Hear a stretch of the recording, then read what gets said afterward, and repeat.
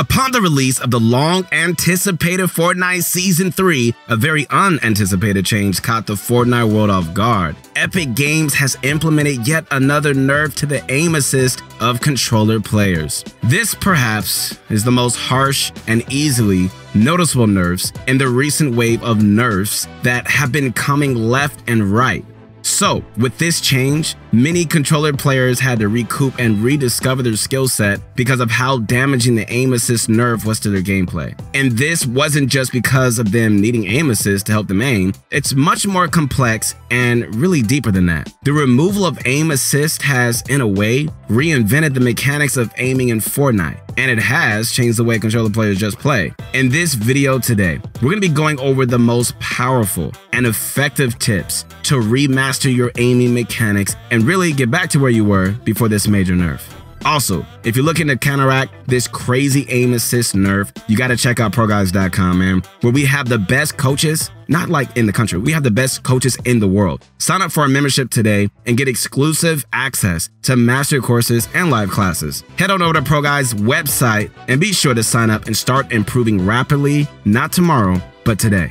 What's going on, guys? This is your motivation guy, man. That's right, your friend, the one and only Keith Alleman, the guy who is rooting for you, the guy who is your #1 fan. I don't care how many mistakes you've made in your life, man. Get back up and keep going. I don't care if you've been losing game after game, match after match. Listen, man, don't let it stop you from moving forward, man. Just wipe it all away. Just keep going, man, and just keep grinding. That's how we do, man. The fighters get back up and keep going. All right, guys, Bunch of Crunch Army, it's time to get this. It's time to say it right now. It's time to sit back, relax, and grab some of my favorite candy. What is that? It's that Bunch of Crunch. And let's get this going. Here we go. Also, ladies and gentlemen, don't forget that at 1 million subscribers, we're going to be making my own personal, inspirational story on my journey to how I made it to where I am today. And it's going to really inspire you guys to thrive and be successful, not only in this game, but also in life. So we encourage you guys to drop a sub, man. Tell your friends about us and help us reach our goal, okay? So we can help you reach yours.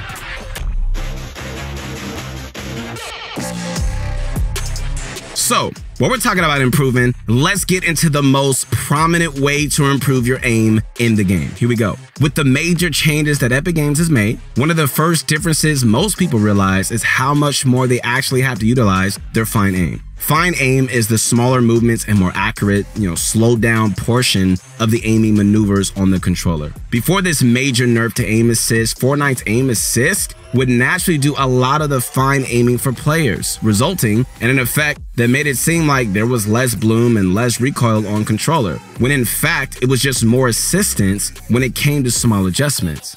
The game would simply assist you and pull your aim closer to the opponent's head of weak points, making it much easier to hit for higher damage shots that could make a huge impact on the fight. These critical damage shots are only really as strong as the aim that the user has. I mean, after all, shotgun bullets aren't nearly as effective when their pellets are not landing. And controlling your fine aim is the main aspect to landing the most amount of pellets. So, how can we as controller players work around this new issue of less fine aim assistance? Well, to begin, we must focus more on our micro adjustments, okay? When lining up shots, we really have to focus on not just getting our reticle on the player, but also lining it up with the center of their body and head. Here are a couple of extremely effective ways to do so. Here we go. The midline of the body is the area straight down the middle of an opponent's body, right? No matter what weapon you're using, you always want your aim to be as close to the midline as possible. The midline is also where the head of the body is located. The main reason that this area is so important is that it allows for the most shot and pellet hits. Okay, so if you're shooting at an opponent with an AR or SMG, there is going to be bloom. But if you're directly aiming at the center of your opponent's body, you have a significantly higher chance of hitting more shots, making your bloom less of a variable in your fights.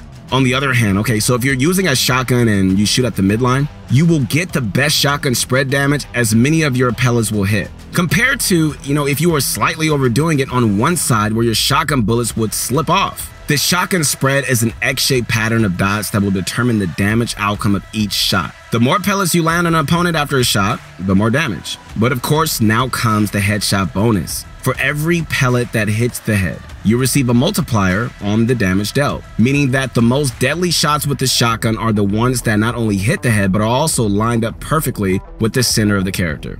If you've ever hit a headshot pump shot for less than 50 damage, then you definitely know what we're referring to, because if that shot was more lined up, you can almost guarantee it would have been a 200 plus damage shot instead though of a low damage headshot. Now, in this season, especially when we're dealing with the charged shotgun, headshot multipliers and high damage shots are more important than ever. With the low fire rate and the need to charge up every single shot, it's more worth your time than ever to take an extra second to really line up your shot and hit them for a massive damage count rather than just a pesky little less than 100 shot.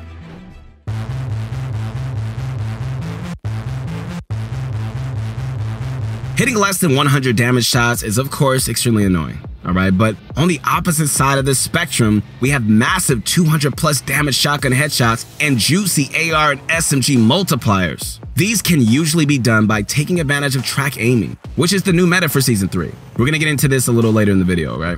But for now, we need to discuss flick aiming and whether or not, it still has a valid way to be used after the nerf.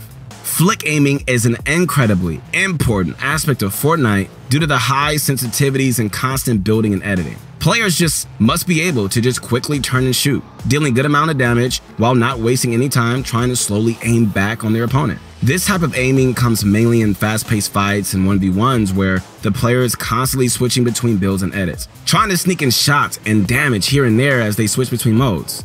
If you haven't caught on already, this is what makes flicking so important. You can't always be tracking and have an easy time keeping up with your opponents. You're often going to find yourself having to pull off fast shots that almost seem lucky. And with this aim assist nerf, it can be hard at times due to the lack of extra pull on that we used to have in the previous seasons. So, to combat this, guys, what we recommend doing is actually practicing your flick aiming in 1v1s rather than just aiming courses or just normal matches. 1v1s will force you to build, edit, and incorporate fast-paced shots as you do so. There is no better way to practice and master flick aiming than finding an opponent similar or better than you in terms of skill and then just spending time 1v1ing them. This is going to help you develop your muscle memory and reaction time in fights while also multitasking and switch moding constantly. Besides 1v1 practice, we also suggest practicing shot aiming, via advanced personal coaching. This is a technique where a player puts great focus on one point in their gameplay in order to understand their weaknesses and develop quick ways to strengthen them. Okay, so an example of how you would do this. Okay, let's just say that you're in a very close 1v1 and you begin to realize that your flicks are slightly off, causing you to miss some shots. Fixing this one single issue could make a huge difference in your fight and could tip the balance in your favor. So, how can you improve a skill like that fast while you're competing and playing? Well, you could do it by basically putting all your focus on your flicking. Okay, so when you go to quickly snap into your opponent for a shot, you find yourself underdoing some shots more often or overdoing them.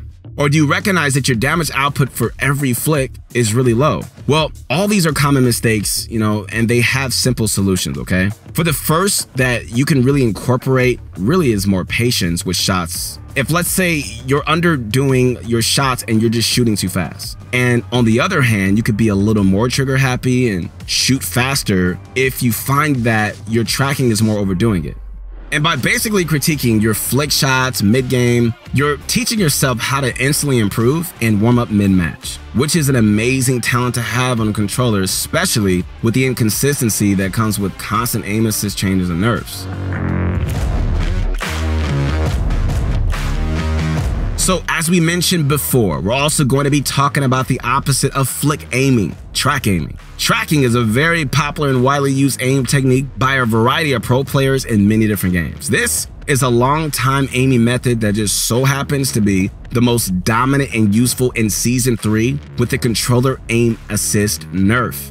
Alright, remember guys that although flicking can be very useful because of how much aim assist was nerfed, it's much more consistent to rely on, tracking and keeping your aim closer to your opponent. And we're going to show you how to do that right now. Here we go. First and foremost, we have basic aim tracking that you would use when you're spraying someone down with the SMG, AR, or drum gun. This type of tracking is absolutely necessary if you want to get a kill with any type of spray or high fire rate weapon, as you're constantly going to need to keep up your aim on the opponent in order to do damage with every quick shot. To train your spray track aiming, okay, we recommend practicing with a nice aim duels map. Okay, aim duels are a great way to practice tracking and master the muscle memory, as they are constant and can allow for practice with a variety of weapons. But more importantly, they put you in tough situations where building and editing are out of the question, meaning that the only thing in these special 50-50 battles deciding if you're going to win or lose is your aim. Okay, so now besides this spray tracking, which is more popularly known, we also have an advanced form of tracking that we use when we do not have a line of sight on our opponents. Sounds kind of weird, right? Tracking is extremely popular and used by controller players because the slower sensitivities don't allow for insanely consistent fast flicks. So keeping your aim near opponents at all times will guarantee that you have the ability to at least quickly pull it to them in a short period of time. Which brings us to the main part of how you're supposed to do this method of tracking. Here we go. You essentially do this, guys, by always keeping your reticle near your opponent's body, whether you're aiming, building, or editing. You can do this by always building and editing in the direction that your opponent is believed to be in, and by always keeping them in the center of your screen for the most part. This is going to make up for the aim assist nerf and allow for you guys to be much more consistent, as you're not going to be relying on aim assist to track for you.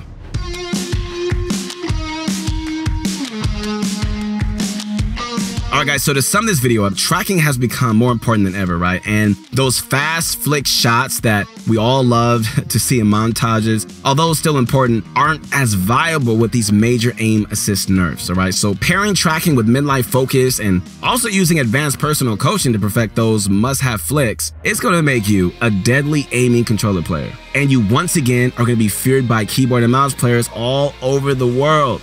Alright guys, once again, this is not your ordinary guy. No, this is your motivation guy. That's right, I'm the one that's rooting for you, cheering for you, man. You can do it. Keep going, keep grinding, never stop. Keep eating that bunch of crunch, and I will see you soon. Alright, that is it for today's video. We hope you enjoyed it, man. So just comment down below what you guys thought and what you would like to see next, because we strive to bring you guys daily quality content. So do us a favor by liking this video, subscribe to the channel, and show ProGuides.com some love by using code ProGuides in the item shop. We'll see you soon. Once again, Keith Allen, we'll see you. Peace.